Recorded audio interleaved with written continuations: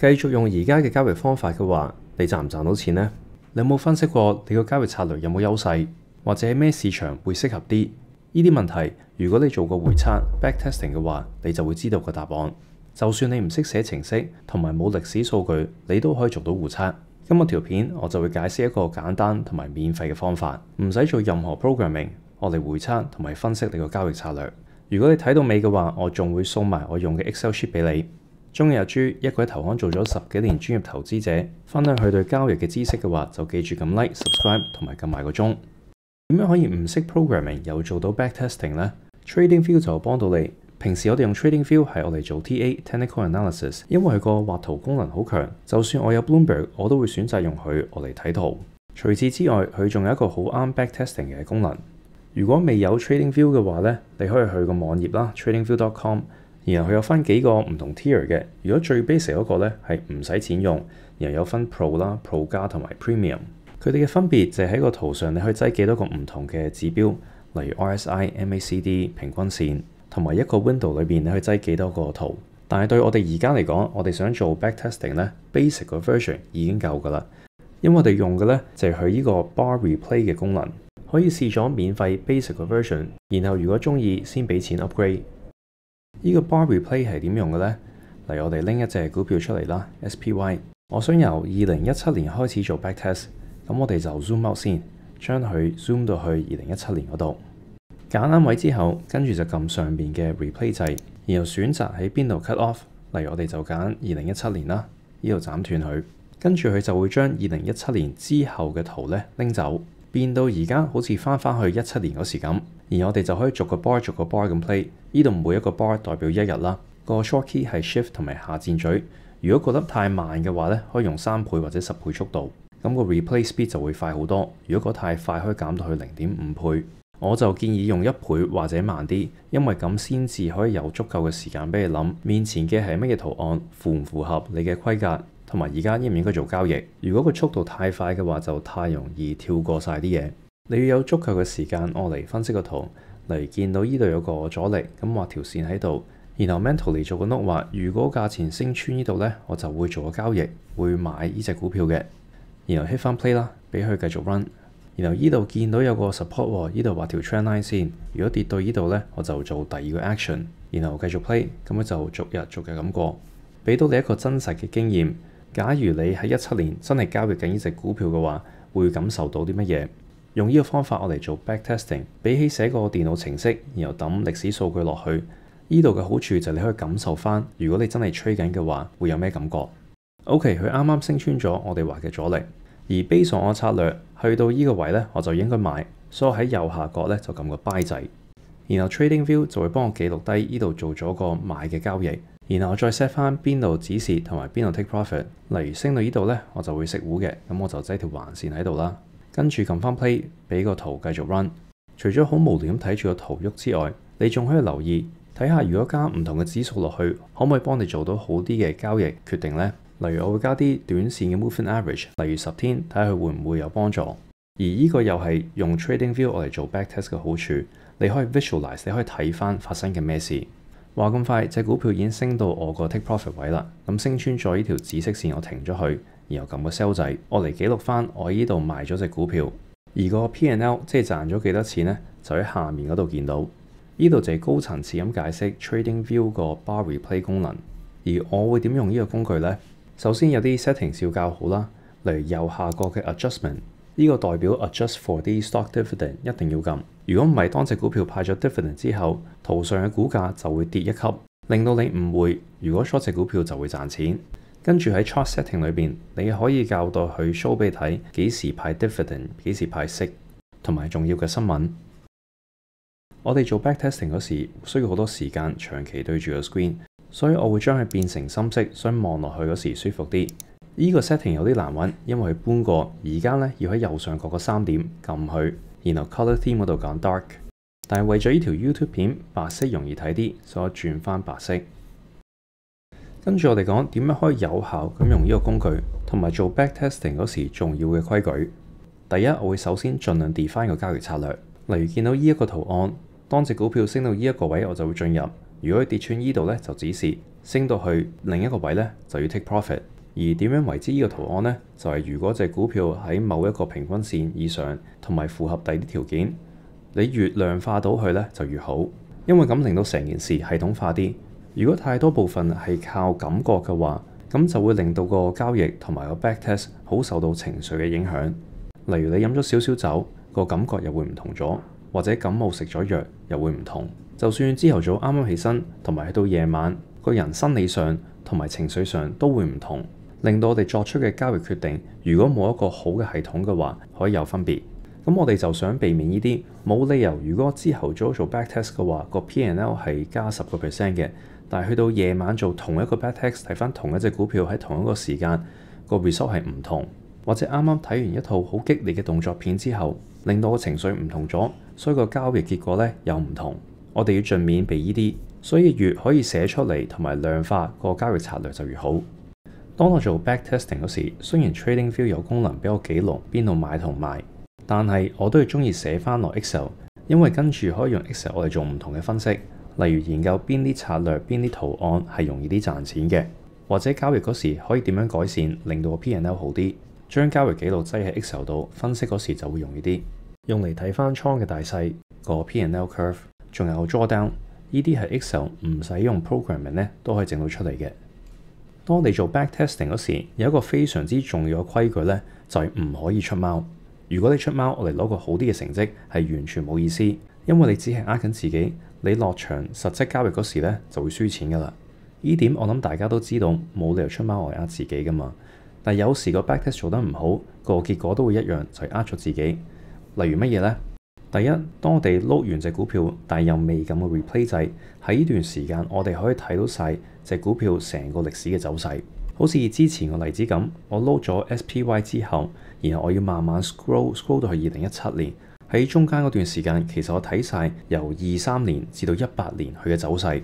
如果佢有個大嘅一動，例如18年佢暴跌嘅話，佢有機會潛意識會入咗個記憶度，然後當我做 backtest 嗰時咧，就影響我做交易嘅決定。同樣有時做 backtest 嗰時，我哋已經知道嗰時隻股票嘅走勢，例如我 backtest 緊標普500指數個期貨，就算我唔睇任何圖，我已經知道去到20年3月咧佢會大跌，因為肺炎啊嘛。跟住去到6月至到21年咧就不停咁升。而因為我已經知道歷史係咁樣，呢度有可能會影響我 backtest。已經知道結局嗰啲我就好難避免，但係未知嗰啲呢，我而家會點做就係我撈個股票出嚟嗰時，我係會用啲紙啊或者本書，我嚟擋住個 monitor， 唔好俾我睇到個圖，係啲好低科技嘅嘢嚟嘅。跟住呢，我就淨係睇下面嗰個時間，揾翻我想個 replay 由邊度開始，然後咁樣選擇佢，所以成段時間呢，我都見唔到佢嘅走勢嘅。另一個會唔小心出貓嘅地方呢，就係有時個時間過咗，你翻去做個交易。而家我哋係逐個 bar 咁 replay 噶嘛。咁有時過咗一日之後，過咗1-2日啦，你睇翻轉頭，你話啊，我嗰日應該要買隻股票，然後就記錄佢。調轉賣嗰時，可能佢跌得多，然後你又睇翻轉頭話啊，嗰日應該賣佢喎。其實我應該嗰日買㗎，但係啱啱太快用咗3倍速度，所以 skip 咗嗰日。如果係真實交易嘅話，我一定睇得緊啲，就一定喺前幾日已經賣咗啦。所以而家記錄翻係前2日賣嘅先，咁樣都係算呃自己，亦都係好危險。因為如果咁做呢，你個交易表現就會好靚，但係到你真實落場嗰時就唔會 replicate 到。呢度就係幾個做 backtesting 嗰時一定要記住嘅規矩。準備好晒之後，跟住就係最艱苦嘅部分啦，就係坐低逐隻咁樣做 backtesting。你研究越多歷史數據嘅話，咁你就會越了解你個策略。當你做 backtest 嗰時，記得越多資料呢，咁你就有越多我嚟分析。我哋做回測，我嚟答幾個重要嘅問題。第一就係呢個交易策略有幾 risky， 有幾大風險呢？呢度我哋會睇最大嘅 drawdown， 同埋平時嘅 drawdown 有幾深，同埋要幾多時間我嚟 recover。然後我哋想知道喺唔同嘅市場環境對個策略有咩影響。所以如果個 backtest cover 嘅時間係越長嘅話，即係包括市場唔同週期喺個 backtest 裏面，咁你就可以有越多 insight 個交易策略喺唔同嘅環境會點樣 perform。第三就係你想知道個回報大概係點，仔細啲你可以睇個勝利率，贏嗰時一般贏幾多，輸嗰時一般輸幾多。然後當我哋做 backtest 記錄啲交易嗰時，如果可以用一個系統擠越多資料落去呢，咁分析嗰時就有越多嘢玩。例如我買入個刻係用乜嘢 order type 嘅 market 啊定 limit， 或者我係玩緊一個 trend following 嘅策略定係 reversal， 我會有系統咁樣 tag 啲 trade， 所以分析嗰時咧，我係睇翻 trend following 嘅交易一般嘅表現係點，對比做 reversal 嗰啲又點樣呢？然後從此分析應該兩個都做啊，定係做一個，定係喺個 sizing 嗰度應該一個大啲個細啲呢？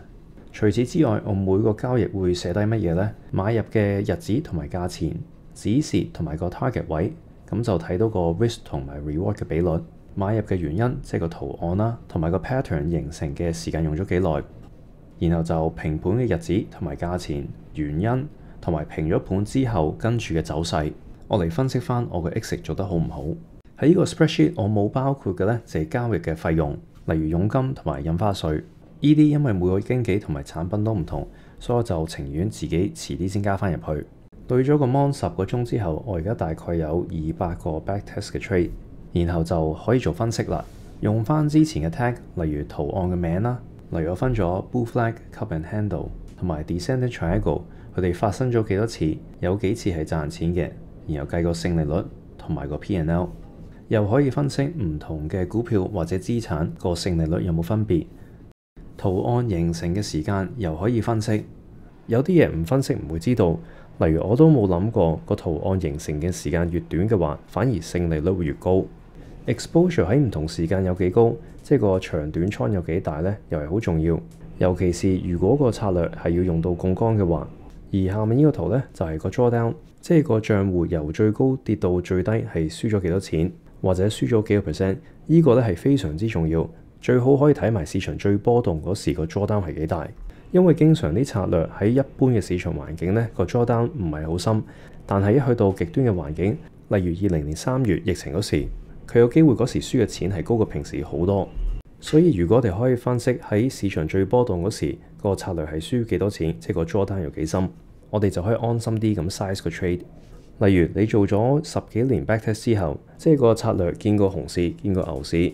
而喺最差嘅時候呢，個策略最多都係輸10% 嘅啫，咁你就可以有多啲信心用2倍槓桿係 OK 嘅。但係如果你冇分析過係唔係都用2倍槓桿嘅話，而個 maximum drawdown 原來係50%，咁樣如果再有好似肺炎咁嘅突發事件，你就可能一炮輸晒啦。如果 backtest 做完，然後個成績又係理想嘅話，下一步就可以做 forward testing， 即係由而家開始喺個市場度做 paper trade， 睇下個成績同 backtest 係咪差唔多。你可以喺 IB 開一個做 paper trade 嘅戶口 ，paper trade 即係利用假嘅錢我嚟做交易嘅戶口。咁而家 Trading View 係可以直播 interactive brokers 嘅。你喺 Trading View 度撳 brokers， 然後揀 IB， 然後 connect， 跟住你要 log in 同埋 sign 一個 agreement， 咁就可以連結 Trading View 同埋 IB， 變咗你可以利用 Trading View 嘅畫圖功能，例如喺圖上畫定啲支持同埋阻力位，然後當個價錢一跌到或者突破呢，就會自動落盤落 IB 嗰度。如果想要多啲關於 IB 嘅資料，可以撳下面條 link。呢度係一個比較新嘅功能，我自己玩過下，但係未完全信佢個可靠性，所以我照會喺 IB 度人手落盤。可能等過多段時間，個 connection 做得好啲，少啲 bug 嗰時，我覺得可靠嘅話，咁我就會多啲喺 Trading View 度落盤。用假 account 我哋做 paper trade， 我通常會做1至2個月。喺呢度我會留意啲 stats 同我嘅 expectation 係咪差唔多。例如 backtest 嘅勝利率係55% 嘅話，喺實質 paper trade 嗰度勝利率係咪差唔多55% 呢？然後 slippage 又係好重要，因為我經常用 market order 我嚟做 entry 或者 exit， 但係一用 market order 嘅話就會有 slippage， 即係我實質買入嘅價同我當時見到嘅價呢可以有啲唔同，所以喺呢度同 backtest 又有幾大分別呢？如果做 paper trade OK， 同 backtest 嘅 result 差唔多，咁就好啦。我終於揾到一個有機會賺錢嘅策略。係要經過咁多嘢，我先至會開始用真錢玩。呢個就係成個由 backtest 去到玩真錢嘅過程。如果你想免費攞我喺呢條片分享做回測嗰張 spreadsheet 嘅話，就嚟我嘅 Patreon 啦。你只要 subscribe 就可以免費 download 個 Excel， 然後喺7日試用期內 unsubscribe 翻嘅話，就變咗1蚊都唔使俾。如果想學 trading 嘅話，就加入我個交易課程，所有 link 都喺晒以下 description 嗰度。今日條片係咁多啦，如果學到嘢嘅話，記住撳埋 like 先走，下次再見。